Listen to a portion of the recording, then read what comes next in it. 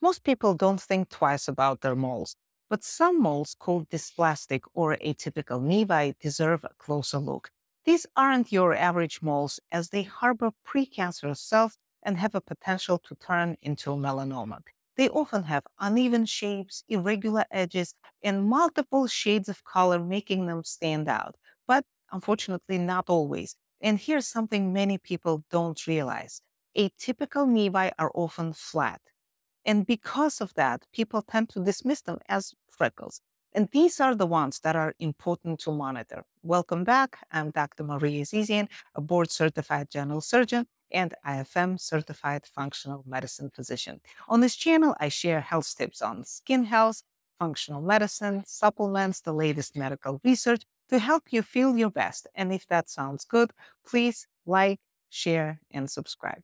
So, talking about these atypical moles, I have to say that very often they are small. Could be the size of a pencil eraser, somewhere between 4 to 6 millimeter. And of course, most people tend to dismiss them and they pay attention to the raised spots.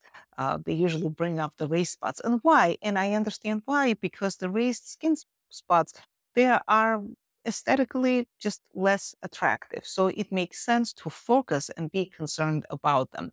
Although in some cases, melanoma and other cancers can be raised, that's true.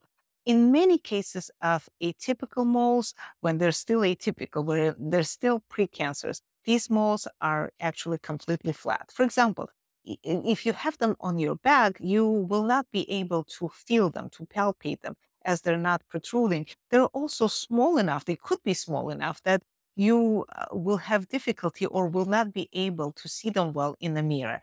Actually, the smallest melanoma that I have diagnosed at our clinic was 2 millimeter, and it's like two dots next to each other or like two periods in a Word text document.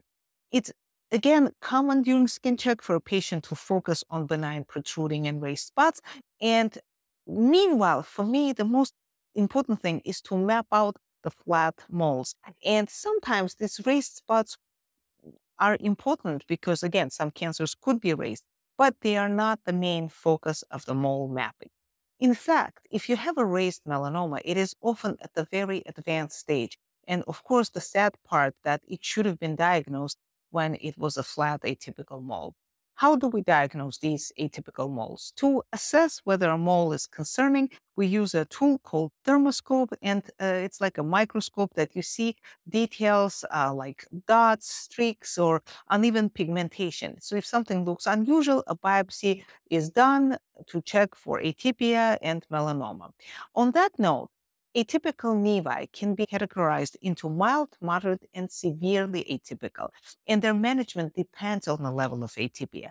Mildly atypical moles have slight irregularities in color and structure, and they're considered low risk. If a biopsy confirms mild atypia, of course, I usually remove them, but in some cases, if patient has many mildly atypical moles, these moles could be monitored as long as the patient is compliant.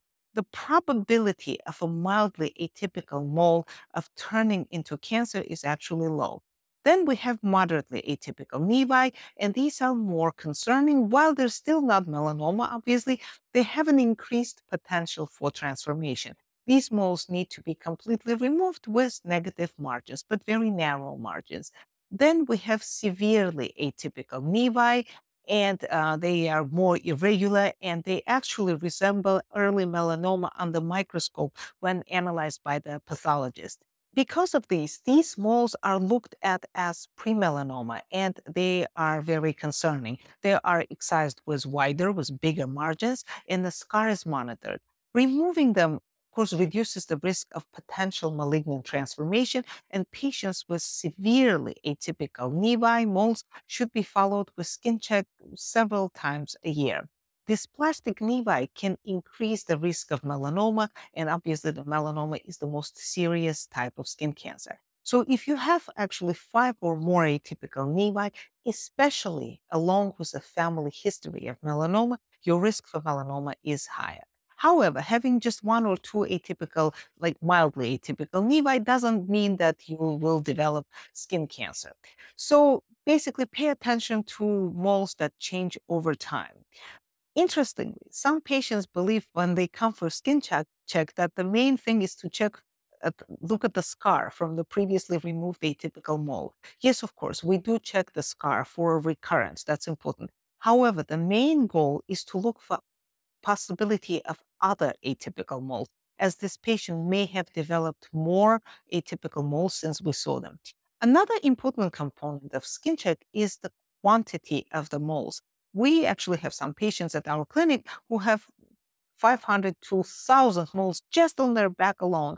Unfortunately, having many moles does increase the risk of both precancerous transformation and development of melanoma. That's why these patients need to be checked more frequently than just once a year, especially if they already had a history of atypical mole. Many of them have actually not history of one mole, but several, and they have atypical nevi syndrome. That is condition with multiple dysplastic nevi, and that, of course, increases their melanoma risk. Interestingly, dysplastic nevi can develop anywhere on the body, but are often found on sun-exposed areas like back or chest. They can also appear in unexpected places, such as the scalp or buttocks. People with lighter skin and history of sunburns, which is very common, are more likely to develop atypical moles. And this, of course, reinforces the importance of sun protection, using sunscreen, wearing protective clothing, and avoiding excessive sun exposure. That all plays a role in reducing risk. So how do we know if the mole is something to be concerned about? The most important factor is whether the mole is new or changing. Everybody has moles with irregular borders or slight variation in color, but what truly matters is whether a mole is evolving, growing, darkening, or taking on a different shape over time, or if it's a new mole. So basically, if a mole starts to change, it's time to see your doctor. If you have dysplastic nevi, don't ignore them. Regular skin checks, both at home and with a medical professional, are key. Sun protection is essential. And most importantly, pay attention to changes in your moles, because early detection makes a lot of difference. So if you found this information helpful, make sure to like and subscribe for more insights on skin health. And please share your thoughts about atypical moles in comments below. Thank you so much for watching. Until next time. Bye-bye.